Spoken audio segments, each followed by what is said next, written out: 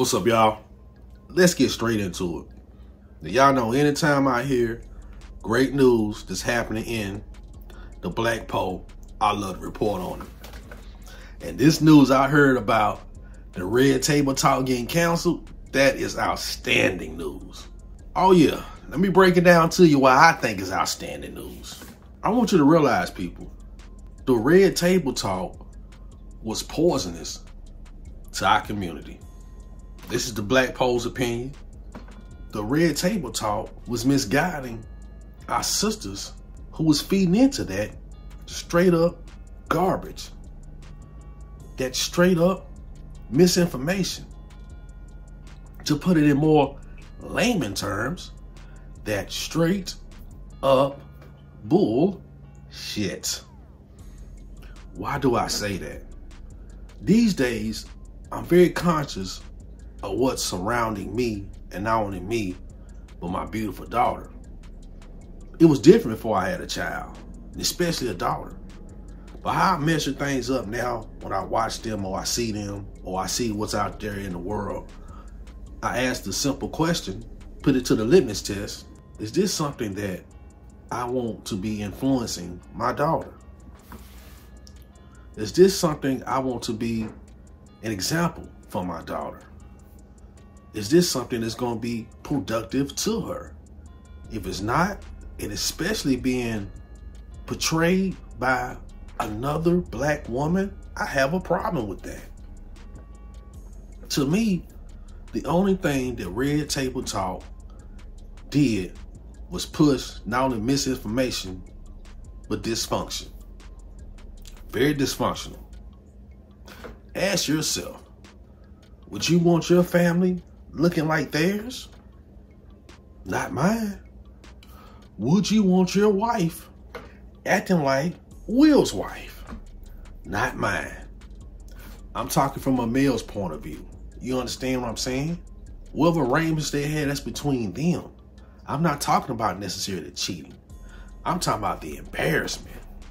When that so-called entanglement happened, when she slept with the boyfriend of her daughter and the friend of her son, how many lines was crossed in? And you ask yourself, as a man, would you want your wife or your significant other sleeping with the boyfriend of your daughter? And something else I didn't like about it is the pure hypocrisy of it. Give you a very clear example. Look at Tiger Woods. Tiger Woods was destroyed, career ruined.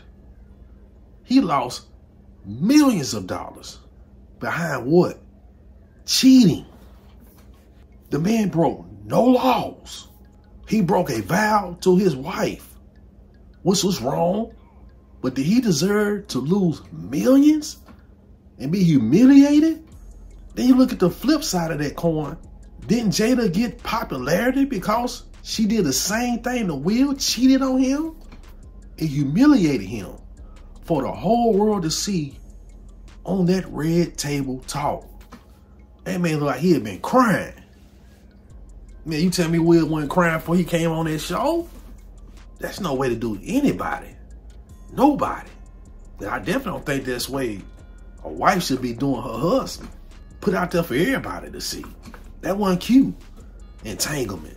If you think I'm wrong, fellas, what you think about your wife coming to you telling about an entanglement she had with your daughter's boyfriend? How you gonna handle that? You gonna get on Facebook Live and let her air it out and make you sit there and take it?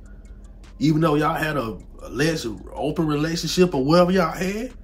Would you deserve that? Would you stay married to her? Me personally, I'm out of there. That's why I ain't married right now. Because if the situation's bad, I'm quick to get out their relationship. And a marriage? Man, I know I'm going to get about a marriage fast if it ain't going right.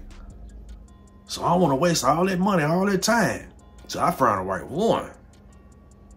And she won't be having me caught up in no entanglement. So I'm glad that show was canceled. That was not good for black women or black men. You understand? Not good at all. And we're at a point in our community now that we can't be influenced by bullshit because there's too much going on out here. And a lot of it is costing us our lives, our freedom, our money, and robbing us of our generational wealth. Thank you for tuning in. God bless. One team.